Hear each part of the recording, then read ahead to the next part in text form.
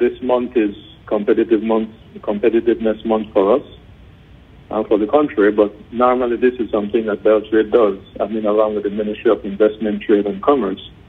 And so we're putting on at least 5 webinars.